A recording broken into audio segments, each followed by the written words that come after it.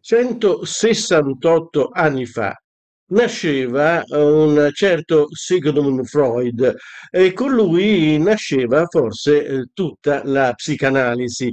Fu lui il padre della psicanalisi e su questo non ci piove. Certamente un padre spesso contestato, spesso burbero, spesso intransigente. Ne parliamo con, la vedete collegata, Katia Marilungo, presidente dell'Ordine degli psicologi delle Marche.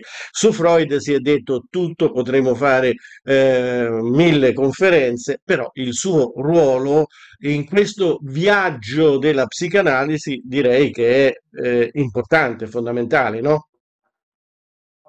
Sì, buongiorno Giancarlo. Sì, Freud è il padre della psicanalisi, ma anche il padre della psicologia. Con lui è iniziato un altro tipo di pensiero, si studia tra l'altro nei libri di filosofia perché nasce poi come un pensatore, quindi come una persona che si è interrogata su qualcosa di cui prima non si parlava, che è proprio la psiche e tutto quello che è il mondo dell'inconscio. Senti, la sua verve, la sua voglia di conoscere, di sperimentare strade mai conosciute prima, lo portò poi a forti contrasti e soprattutto, ad esempio, la sua visione della sessualità in un'epoca in cui della sessualità non se ne parlava. Sì, esattamente. Freud infatti parla delle varie fasi, no, nello sviluppo di un bambino, tra cui appunto tutte le varie fasi, la fase orale, la fase diciamo delle pulsioni, quella anale, quindi diciamo sono tematiche molto forti se pensiamo appunto all'epoca in cui lui iniziò a parlare di queste tematiche. Chiaramente sconvolse l'intera comunità e a volte ancora sconvolge in qualche modo, pensare che comunque già un bambino può avere delle pulsioni sessuali, questo è quello che sosteneva Freud, quindi sconvolgente sicuramente all'epoca, per qualcuno forse ancora oggi.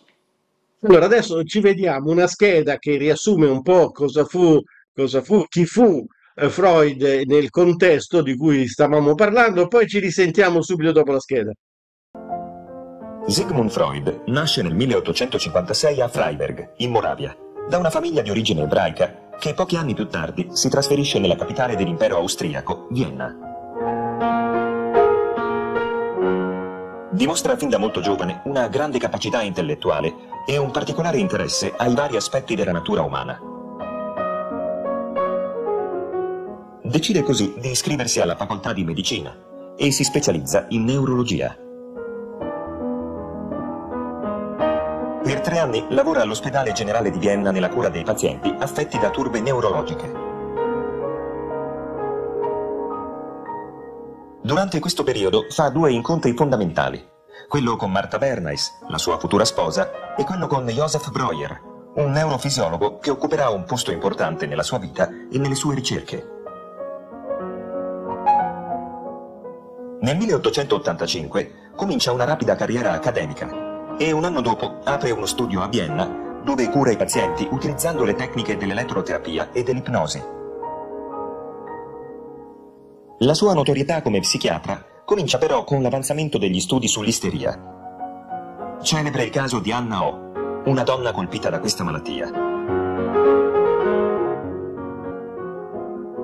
La guarigione diviene celebre grazie alla pubblicazione degli studi sull'isteria nel 1895, che segnano l'inizio della scoperta della psicoanalisi.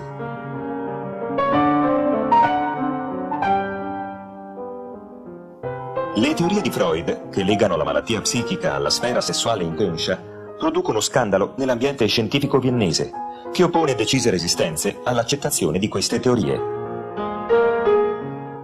Nel 1900 pubblica una delle sue opere più celebri, l'interpretazione dei sogni.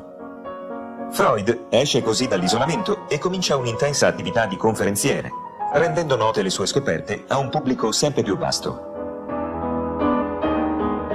Nel 1933, a Berlino, il regime nazista brucia tra gli altri anche i libri di Freud. La psicanalisi viene denunciata come scienza ebrea. Dopo l'annessione dell'Austria al Reich, nel 1938, la famiglia Freud lascia per sempre l'amata Vienna e si trasferisce a Londra, dove Sigmund muore nel 1939.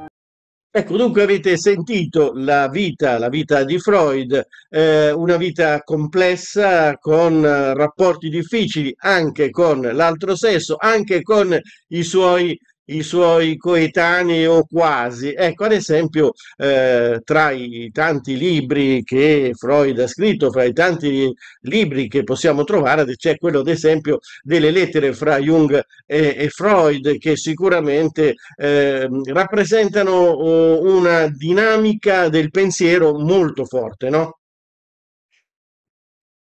Sì, gli scambi sono delle lettere, appunto, delle epistole che parlano proprio di come questi due grandi psicanalisti si interrogavano su varie tematiche. Noi sappiamo come Freud definisce l'inconscio come tutto un sommerso di cui noi siamo fatti e addirittura la classica definizione di coscienza come la punta di un iceberg e tutto il sommerso è tutto quello poi che spingerebbe le nostre azioni più importanti di cui noi a volte non siamo neanche consapevoli, perché appunto è il mondo dell'inconscio. Pensare appunto che all'uomo venga tolto il libero arbitrio e mosso quindi anche da tutte quelle che sono le pulsioni, da tutte quelle che sono i vissuti inconsci, chiaramente è una tematica fortissima. Ecco, indubbiamente ciò che dici è fondamentale ed è rivoluzionario per l'epoca.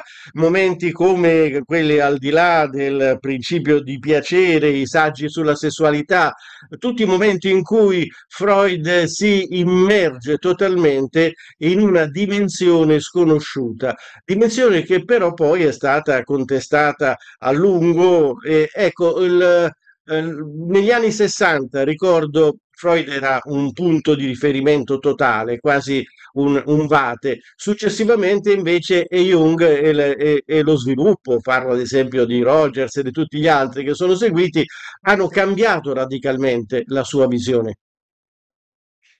Sì, diciamo che come per altri aspetti pensiamo alla rivoluzione copernicana, cioè tutto è stato poi un progredire ed è anche giusto così, anche la psicologia ha avuto i suoi progressi, delle teorie aggiuntive, questo non significa però dover rinnegare Freud e quanto lui ha dichiarato o comunque dover per forza mettersi in antitesi con lui, cosa che si tende un po' a fare anche al giorno d'oggi, mettere un po' in contrapposizione per esempio la psicanalisi con le terapie cognitivo-comportamentali. Vero che sono un po' all'antitesi, però non possiamo rinnegare il valore di Freud. Sicuramente è stato ampliato, pensiamo per esempio a tutto il discorso di Freud sul complesso di Edipo, dove si parlava solo di genitore di sesso opposto. Oggi chiaramente la psicologia, la psicoterapia dà molta più importanza alla triade alla coppia genitoriale, quindi alla triade madre, padre, figlio, piuttosto che vedere solo il genitore del sesso opposto.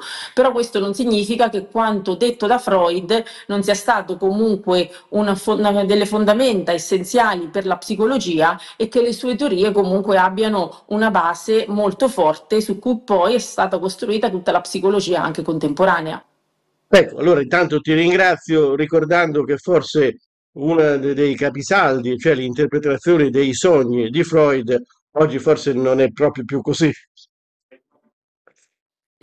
Sì, sicuramente è il suo libro più famoso, letto anche dai non addetti ai lavori, però nel mondo dell'inconscio spesso viene fuori appunto attraverso anche i sogni e l'interpretazione dei sogni diventa tuttora una tecnica psicanalitica di lavoro. Poi a volte i sogni, diciamo, non sono più tanto belli, a volte sono incubi, al giorno d'oggi, anche con quello che viviamo lasciamo però intoccabile il suo manuale che più lo ha reso celebre. Grazie a Katia Marilungo. Allora, alla prossima. Grazie, grazie a te.